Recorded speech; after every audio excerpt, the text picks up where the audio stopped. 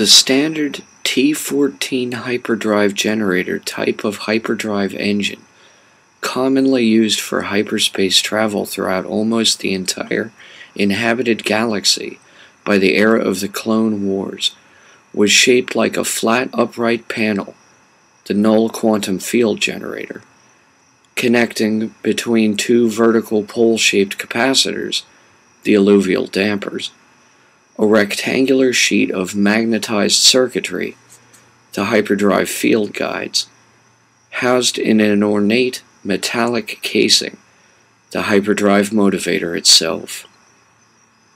Each of these parts serves its function, which we will come to presently. However, for now we can see the overall apparatus is unimpressively simple. The technology of the hyperdrive engine is also essentially quite simple and easily apprehended, at least well enough by most spacers to be able to service and modify their own ships. It is essentially the same technology as a circuit breaker that connects, rather than a capacitor to a gate, one location in space to another. It was found very early on in primitive societies that smaller, lighter weight, and less dense particles could move faster unimpeded, so the earliest power systems relied on plugging sources to ends using open-air feeds for an electrical current. Likewise, it was found that using relativistic shielding could accomplish an effect for a space vessel in hyperspace, alike the buoyancy that keeps a boat afloat in fluid. This allowed a shielded ship to skim above the photic speed limit of real space through hyperspace, like a smooth stone skipped through still air across the surface of a quiet pond. The physics behind it may involve mathematics capable of being calculated in a pinch solely by a complex navicomputer.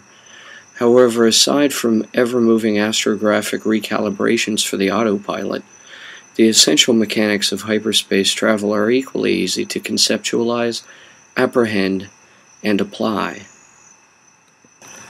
When the technologies of navicomputers, relativistic shielding, and the hyperdrive engine were finally perfected to an extent of their successful passing all performance tests equally as well as one another, the technology was deemed functional and achieved such common usage that it quickly reached a plateau on which it has since perpetuated on in nearly the same form for almost 25,000 years.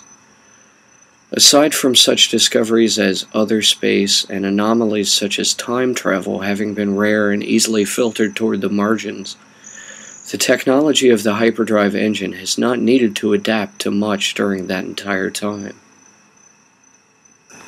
Since the expansionist era's beginning with the use of the hyperdrive engine, until the Battle of Yavin, we can measure the passage of at least some 25,053 light-years.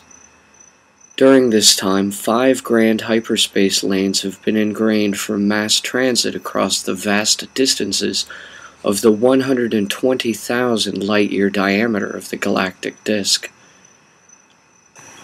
The 5 main hyperlanes are 1. The Corellian trade spine, connecting Ison in the Elrude sector to Corellia in the core worlds. 2. The Rima trade route, connecting the Minos cluster in the Cathel sector to Abrogado Ray in the core worlds. 3. The Hydean way, connecting Bonadin in the corporate sector to Rutan in the Elrude sector. 4. The Corellian run, connecting Ryloth in the outer rim to Coruscant in the core planets. And 5. The Parlemian trade route, connecting Quirmia in the Meridian sector to Coruscant in the core worlds.